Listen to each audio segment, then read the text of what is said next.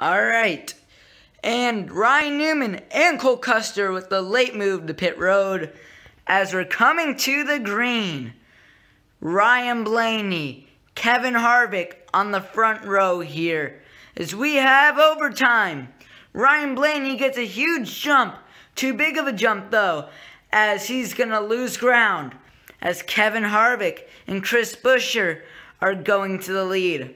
Brad Keselowski is in that high lane right now. But Harvick and Buescher are getting really far ahead. And Blaney and Stenhouse are going to try to make something work right here. Pushing them. Brad Keselowski is trying to make something work in that high lane right now. And Ty Dillon is in the 5th position. Here comes Almirola. He goes high. Here comes Ricky Stenhouse Jr. with them. He will be side by side with Ryan Blaney. As Kevin Harvick is continued to being pushed by Chris Buescher. And now, we are coming to the white flag. The final lap here at Talladega. As Harvick has a bit of a gap to Buescher. Now on his back bumper. Blaney ahead of Ty Dillon. Oh boy. Here comes Ty Dillon on the bottom lane. Ricky Stenhouse Jr.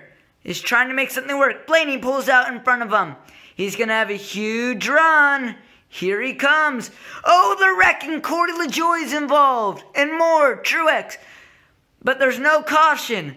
And here comes Ricky Stenhouse Jr. Blaney is in the lead. Eric Jones is now getting a huge shove. Here he comes. They're heading through the triangle. Low. High now. John Hunter Nemechek is coming. Blaney. They're coming to the line. Into the wall. Spinning. Who wins it? I think it was Ryan Blaney over Ricky Stenhouse Jr. Yes, it was. He did it again. 2 times in a row at Talladega that he has won in a photo finish. I'm not believing this. And look at this. Wow.